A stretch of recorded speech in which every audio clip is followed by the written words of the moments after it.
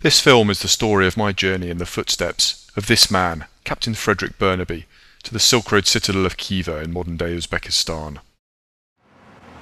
I began my journey checking out some of his favourite haunts in St. Petersburg, like the Alexandrinsky Theatre. It's from here Burnaby set out on his epic journey in December 1875, taking the first leg by train to Moscow.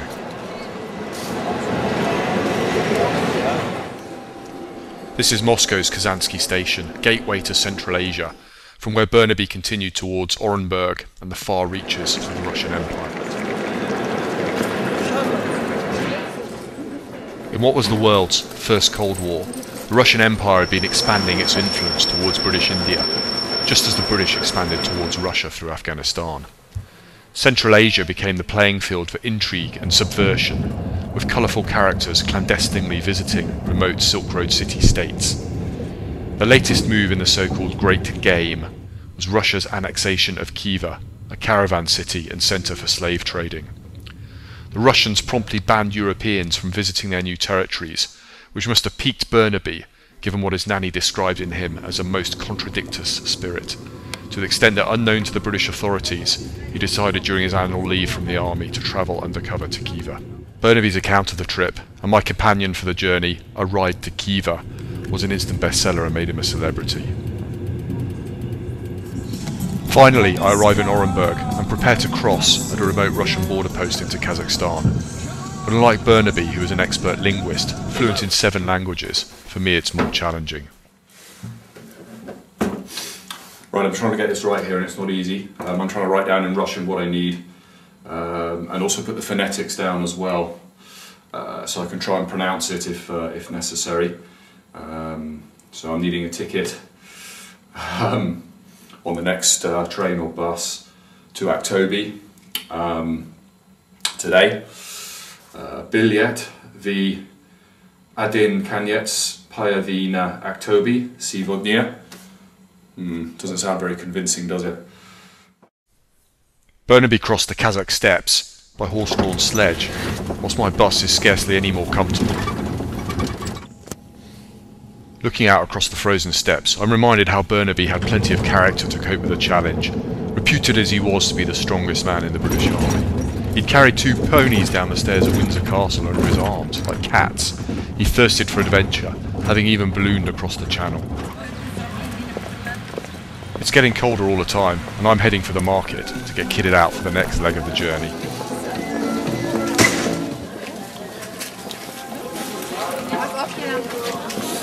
Yeah, no, I like a little like this. Yeah. I think it's a good size. Yeah. Ooh, what's this? Yeah. Okay. Good? Yeah. Okay. The local hero is Alia Moldagulova, revered for her exploits fighting as a sniper for the Soviets during the Great Patriotic War. She killed 91 German soldiers before dying in battle in January 1944. Burnaby's sledge party passed a little way to the east of the Aral Sea. At this station, a mural commemorates the occasion in 1921 when the fishermen provided 14 railway wagon loads of fish in response to Lenin's request to relieve urban starvation. But heading into town, I can see something is wrong. So I'm now here in the town of Aralsk, and this place pretty much defines the term grim, I think. So what's behind me used to be a harbour, but with the environmental disaster that's the drying up of the Aral Sea, the sea is now, well, a long way from here. In fact, I'm going to find out soon. I've hired a driver, and we're going to drive from the town across the seabed and see exactly how far the sea has retreated from here.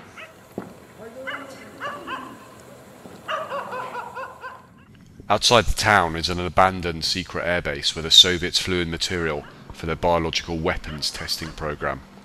This was conducted on an island on the Aral Sea, except the island is no longer an island, and frantic clean-up efforts have taken place since the sea retreated.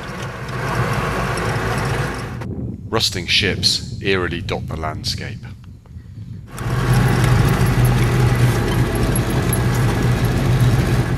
So here now I'm actually at the shore of the Aral Sea, or where it's retreated to. I think we must have gone about 70 kilometres probably since the harbour at Aralsk before we actually reached the sea here. Probably about 10 kilometres back, the stranded ships, the ship's graveyard. So for a sea like this, and now I can see it, you get an impression that it is a sea. It was once the 4th largest inland sea in the world. To have retreated 70 kilometres on this side, shrunk to almost 1/4 of its size, is unbelievable, and not surprising the environmental catastrophe that it's caused with the fishing, with the desiccation of the land around it, the sandstorms, and the health problems that have followed for the people here as well. So quite an amazing sight to finally see it now. The only hotel in town is a crumbling Soviet-era relic. So you can see here the view from my beautiful hotel room. A couple of comfy beds here. Lovely general decor scheme as well. Beautiful. Got an ensuite bathroom as well, actually, which is nice. Let's have a look in there. Yeah, that's fantastic, isn't it? We're on the road again and heading into Burnaby's biggest obstacle, the Kazakh Desert. Since leaving the railway, Burnaby had been travelling in horse-drawn sleighs between ramshackle coaching stations. Now he crossed the Citadel river to approach the Kazakh Desert on horses and camels he had purchased. This route could only be attempted in winter, when the snow provided a source of drinking water for man and beast. However, it meant terrible conditions would be endured by the party, and one of the harshest winters in living memory. Even Cossack soldiers were found frozen to death. We have a problem with our jeep, but luckily in the last village before the desert, a government school building programme means we can borrow a welding torch and make running repairs. All children in Kazakhstan must now learn English at schools like these. Problem fixed, we're soon on our way into the desert again. Burnaby's companions are Nazir, his faithful but diminutive Tartar manservant, a cunning-looking Kyrgyz guide wearing a padded yellow dressing gown, great pointy boots and a scimitar, and a Turkoman camel driver he has to beat to ensure he packs the equipment carefully. So I'm here in the Quislam Desert now. I'm probably about 30 miles from the border of Uzbekistan, and unfortunately this is as far as I can go in this direction. So this border's closed, I'm not allowed to cross here, and also it's a notorious smuggling area as well for drugs from Afghanistan. So it's not necessarily somewhere that I want to be caught wandering around near as well. But you can see we've got a stunning day out here in the desert. It's still quite cold, and a little bit of mixed feelings now. So incredible to be on the ground that Burnaby crossed all those years ago, out here in the middle of nowhere. But he didn't have so far to go now to Khiva, but I've got to retrace my steps and go the other way around the Aral Sea and enter Uzbekistan through its western border to actually get round to the other side and pick up his track again. So. About here, they join a merchant's caravan, also heading for Khiva. A trusty steed that's got us this far, up to the border. Okay. Hello. From again? Yeah. It's like a video. Video. Yeah. My detour to reach the same desert in Uzbekistan is even bigger than I thought. I have to travel east to Tashkent and then double back to Nukus, thanks to a bird flu outbreak. Nukus, the capital of the Autonomous Republic of Kazakh-Alpakstan, was established as a Soviet-planned city out in a remote corner of the desert. The idealised planner's dream of the 1960s today looks pretty desolate, but there is one enormous surprise here. The Republic is so remote that the works of artists the Soviet Union deemed subversive were hidden here under the noses of the provincial authorities, taking advantage of their ignorance of art, and are now in the Savitsky Museum. When the Soviet Union collapsed, astonished American buyers arrived in private jets in unsuccessful attempts to snap up the collections. The painters of these pieces spent time in the gulags. I'm now picking up Burnaby's trail on the other side of the border.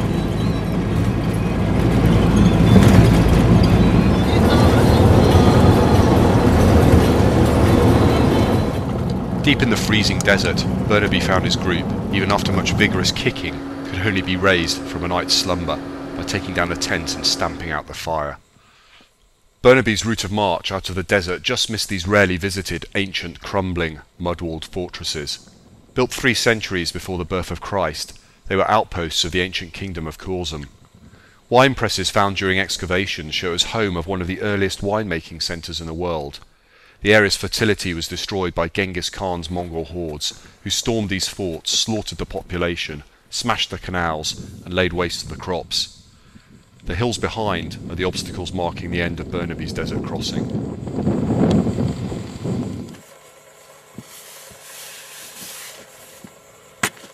Good morning.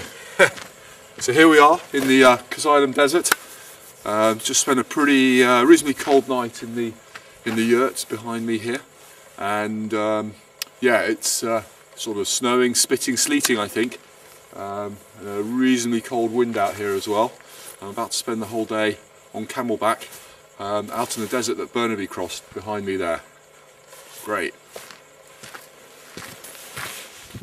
Burnaby suffered from serious frostbite, something I'm only just recovering from after a Himalayan climbing expedition earlier in the year. He had tricked his guide into coming to Khiva by promising to buy a horse from his brother, the only way he could get the guide to deviate from the pre-approved route to a Russian fort further downstream. The Russian conquerors of the region were not his only worry, for 35 years earlier another visiting British officer noted, "He who enters Khiva abandons all hope as surely as one who enters hell." A friendly Russian had warned him that the Khan of Khiva would very likely order his executioner to gouge out his eyes. So behind me now is the Strongman Gate, or the East Gate.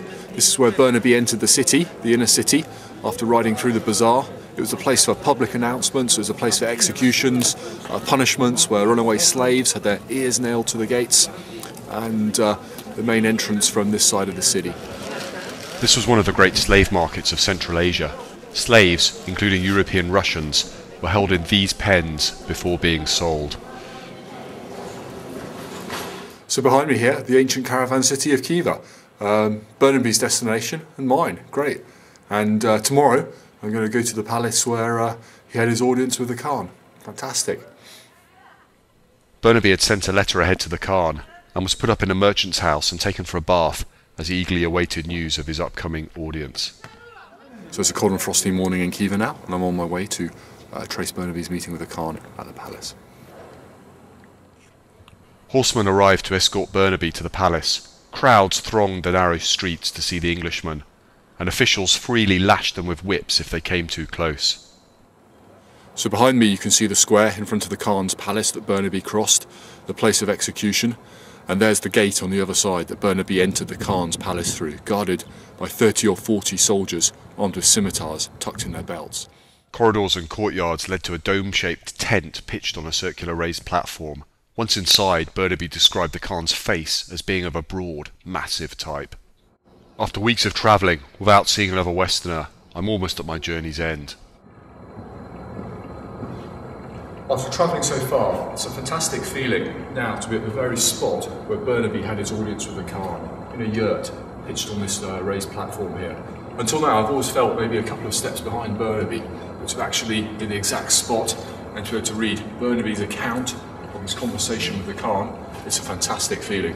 Brilliant.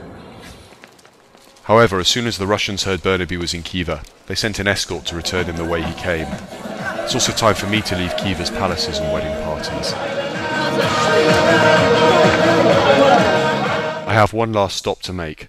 Burnaby wanted to continue to Bukhara, another former Silk Road city-state. A few decades earlier, 2 British officers, Arthur Connolly, who coined the term the Great Game, and Charles Stoddart, were imprisoned in the Khan's infamous bug pit for years. What happened next illustrates how disastrously Burnaby's journey might have turned out. So here in the square behind me, the Registran, Stoddart and Connolly were marched out, made to dig their own graves, and while a band played from above the gate there, they were executed and buried where they fell. Burnaby returned safely to a hero's welcome, but 10 years after his journey to Khiva, his lust for action led him, again without the blessing of his superiors, to be among 1,000 soldiers engaged in a battle with dervishes at Abu Klay in the Sudan. Here he was speared to death through the throat. I'm now preparing in Durban, South Africa, for a journey by motorbike to Sudan to find the battlefield and Burnaby's last resting spot. I hope you can join me for the next adventure. It's going to be a blast.